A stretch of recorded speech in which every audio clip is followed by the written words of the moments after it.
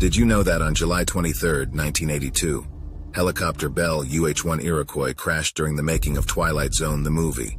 The crash killed actor Vic Morrow and child actors Micah Din Lay and Renee Shin-Yi Chen, who were on the ground, and injured the 6 helicopter passengers.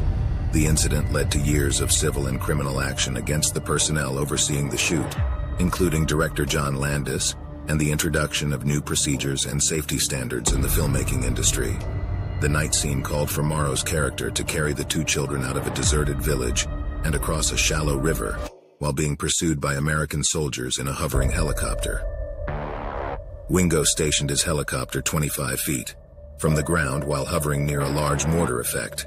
He then turned the aircraft 180 degrees to the left for the next camera shot.